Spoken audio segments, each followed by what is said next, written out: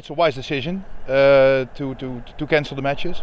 Back in Holland, where I live, it's the same thing. I hope it doesn't affect the title aspirations of Liverpool FC. It's been 30 years, so it is time that this city gets the title back again. Yeah, it's astonishing that they will stop the Premier League. It can be possible.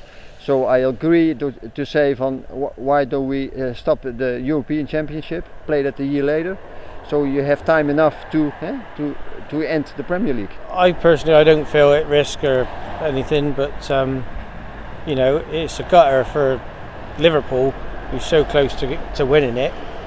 I think if they do suspend it, it's got to be given to them irrelevant because of the fact they're so far in front. As long as they're going to carry it on when everything's died down, excuse the pun, and then start up again where we left off, so we actually finish the games fairly, then yeah.